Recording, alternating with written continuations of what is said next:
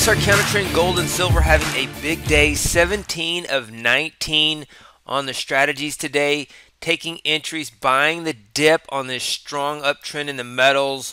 You can see these each getting in at different price points at different times. Some of these are 1 minute, 5 minute, 15-minute charts. And you see gold here, 1, 2, 3, 4, 5, 6, 7, 8. Those are the 8 winners. 9 and 10, these are the 2 losers. So 8 for 10 on gold. Silver was 9 for 9. So 17 out of 19 total on the SR CounterTrends in the metals. As you can see, this can be very active at times, and it can be highly correlated. All these SR CounterTrends can be highly correlated. One way to think of this is position sizing when the signal is strong. Many strategies might take a position. So if you trade multiple SR CounterTrends on the same symbol, then you have to make sure that you use contract sizing correctly. So this is the $1 million MNS, and so each strategy takes one contract per 1 million, and you can move it down to micros as well. And so 17 out of 19 on the signals today, gold and silver SR CounterTrends. And I want to go look at the portfolio calculator as well. And we're waiting for a drawdown entry alert. We came close to that yesterday. I want to show you where we are in that and why I did not trade today.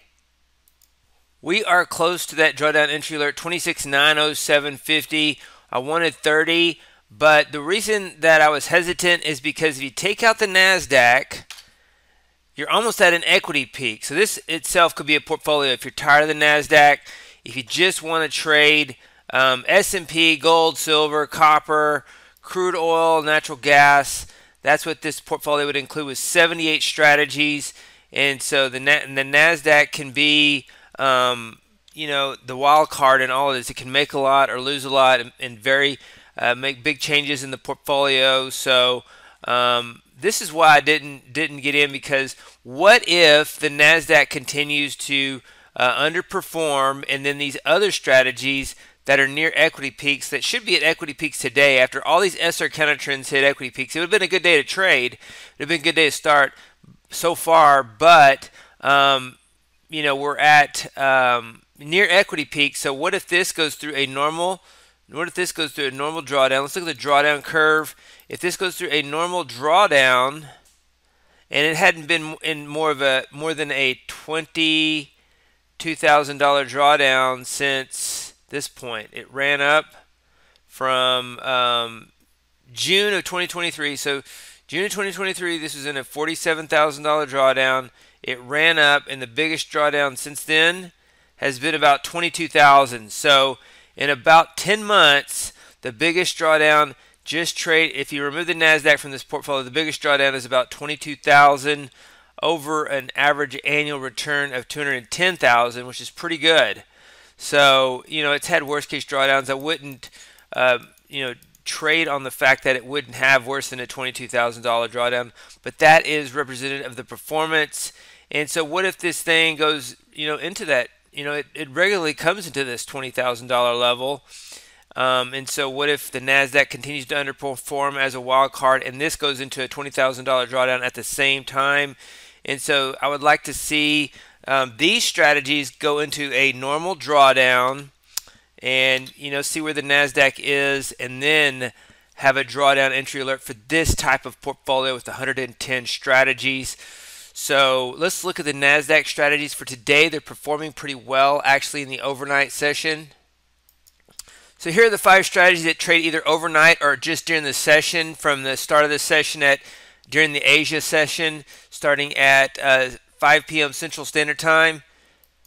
These strategies were sloppy yesterday, but today, overall net result is really good. Minus 1,025 in the 60-minute breakout, but then this 60-minute breakout is plus 1,785. This one, VSD NQ, is up 1,500. This one is up 3,100. You can see how it's, this is the most aggressive one. And so it went through a choppy session yesterday. It was down 4,000 yesterday. It's up 3,100 today. And so yesterday, or today, the session started at 5 o'clock. It got short, and then it got long. I don't know what this was right there, but oftentimes if you see a spike like that in the overnight session, there's it can be indicative of the trend, even though if there's pullback, even if there's additional pullback. And so the Nasdaq, the liquidity, the pullback in the Nasdaq was just under 3% from the high, intraday high, to the intraday low, and the liquidity is saved it from a greater than 3% drawdown. And this market is just pushing higher, and VSD has captured that 3,100, and then we have VSD 2024 up 1,900 on the day. So overall, the swing strategies are performing well. Let's look at the day trade strategies. There's just not a lot of day trade signals because the price action is, once again, it's overnight. I've not seen I don't remember seeing a market that has this many sharp washouts while the VIX remains as low as it does. Typically, when the VIX is low, then daily ranges in the VIX are low, the market is smooth, has a more smooth path intraday on its way higher, and every now and then you'll get these, but we've had a lot of washout, stop running type price action for the current VIX levels, so that's very interesting to me. Other day trade charts, let's take a look. Momentum reversal down 1225, and we have, it tried to short it, and then we have EVP1 getting long up here. AT 2022 and tick wave got long at the open. Those gap ups have some washouts at the open. And overnight strategy in the S&P after hours plus 425. ES CounterTrend, no trades in this workspace. Short trade, tick fader, and then right here. But just a very narrow range intraday. We continue to see a lot of gaps in this market. A lot of net moves are overnight. Gap down, chop around, gap up, and then sideways during the day. That's why we have our overnight strategies. And then you have DTM4 was down yesterday, and then none in the ES trend workspace. So the ES trend has only 3 strategies. The Nasdaq trend only has 5 strategies, and the rest, the majority of our strategies in this workspace are counter trend for the day trade or overnight strategies. Same thing with the Nasdaq counter trend.